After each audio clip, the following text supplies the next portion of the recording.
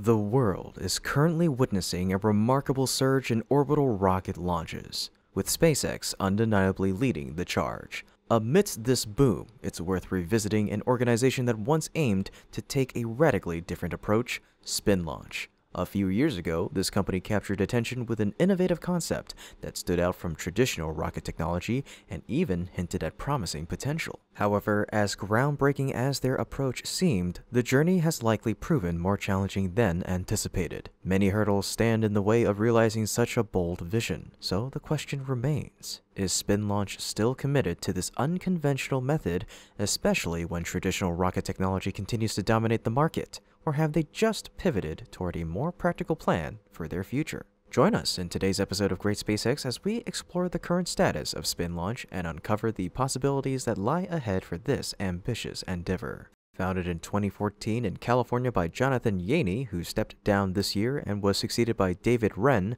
SpinLaunch has taken a groundbreaking approach to space travel. Instead of relying on conventional rockets, SpinLaunch seeks to harness kinetic energy to propel payloads into orbit, an innovative concept that has sparked widespread interest. Central to this approach is their flagship invention, the accelerator, commonly referred to as the SpinLaunch system. The accelerator is unlike any traditional launch vehicle. It resembles a large snail-shaped structure with an appearance akin to a clock. Inside, the system operates in a vacuum to eliminate air resistance. A carbon fiber tether is connected to a powerful electric motor at the center, with the other end attached to the payload. When the tether spins the payload at high speed under centrifugal force, it is eventually released into a launch tunnel. Here, the payload breaks through a thin membrane separating the vacuum of the accelerator from the external environment, allowing it to soar into the atmosphere. This method aims to achieve sufficient altitude and velocity for the payload to either reach orbit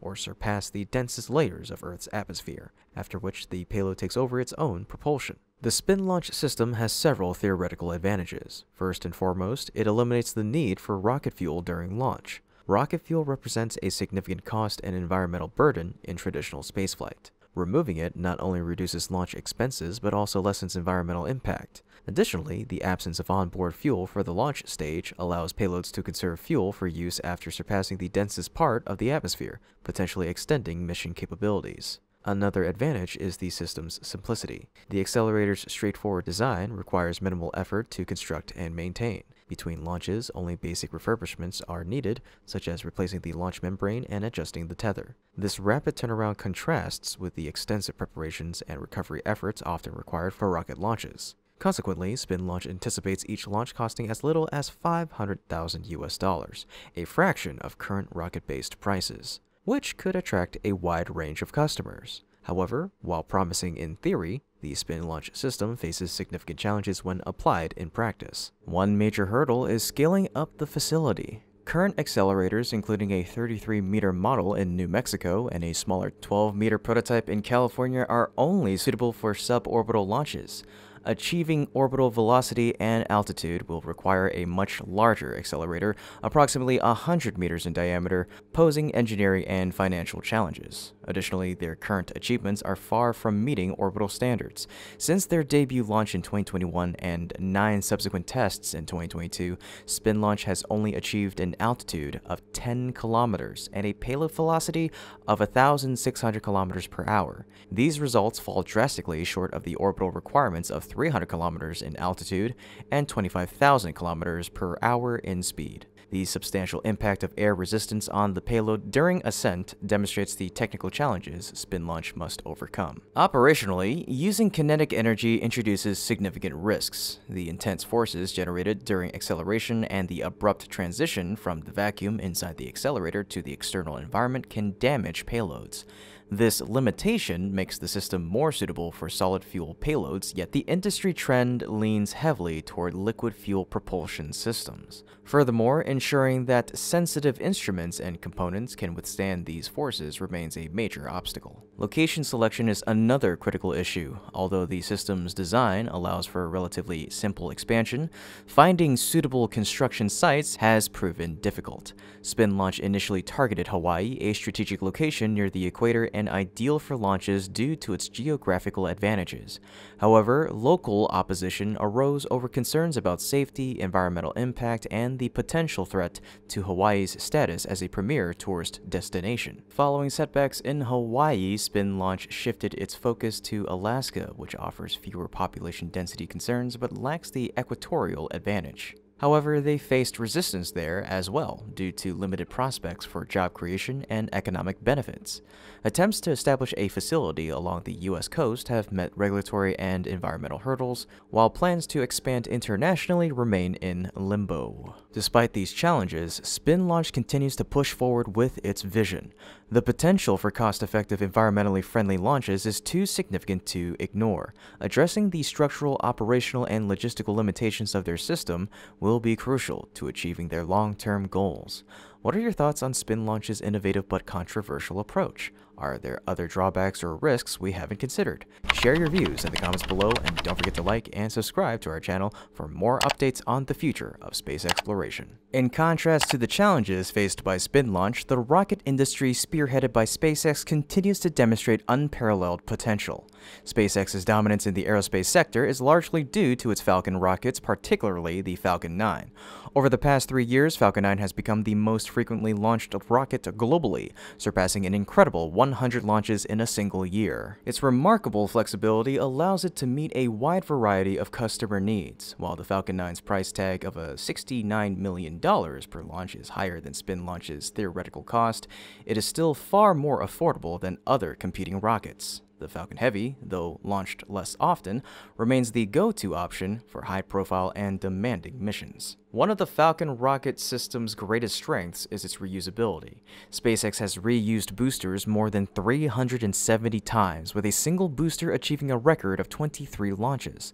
This capability has enabled SpaceX to dramatically reduce costs, reinforcing its market dominance. Looking ahead, SpaceX plans to further enhance the capabilities of the Falcon rockets, particularly the Falcon 9, increasing both the number of launches and the lifespan of its reusable components. Complementing the Falcon system is Dragon, a spacecraft renowned for its reliability. Currently, Dragon is the only U.S. vehicle capable of carrying humans into space, further solidifying SpaceX's edge over competitors. SpaceX's current systems already outshine the competition, but its future lies with Starship. Following the successful 6th flight of Starship in mid-November, SpaceX is making steady progress toward operational readiness.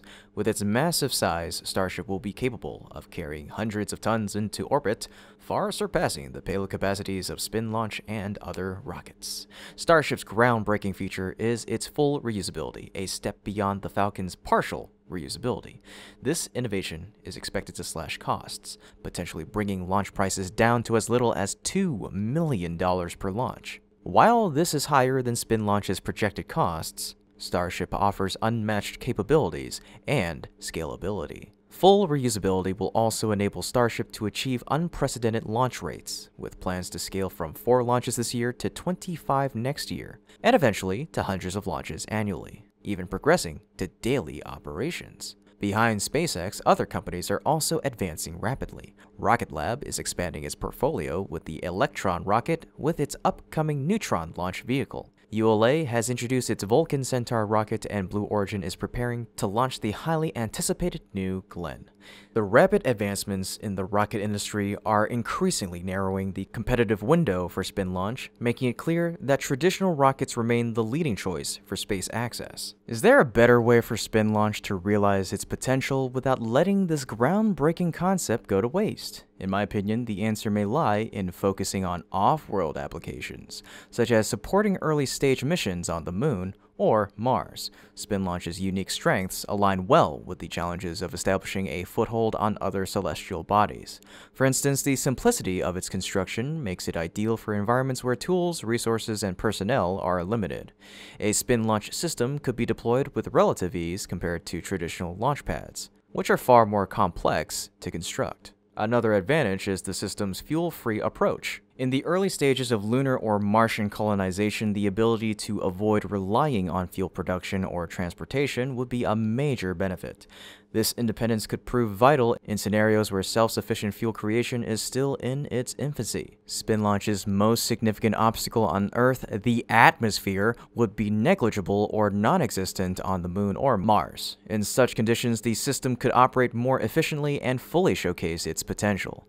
Tasks like sample returns would be an excellent fit for SpinLaunch, enabling the delivery of materials into orbit for collection by spacecraft without requiring traditional rockets. Rather than competing with established Earth-based systems, SpinLaunch could find its niche by partnering with NASA, SpaceX, or other organizations aiming for the Moon or Mars. By integrating into these ambitious programs, SpinLaunch could demonstrate its value as a key player in humanity's next giant leap. Right now, with its uncertain future, SpinLaunch may need to make a decision soon. The slow progress since 2022 highlights the challenges with their system. Competing with the rocket industry at this stage is clearly not the best course of action, especially as rocket launches remain central to space exploration for the foreseeable future. However, adapting the SpinLaunch concept to support primary systems could be a strategic move. Leveraging the unique strengths of each system may well be the winning formula for advancing space exploration. Do you agree with me? In any case, that's about it for today's episode. Thank you so much for tuning in, and as always, this has been Kevin from Great SpaceX. Until next time, keep looking up.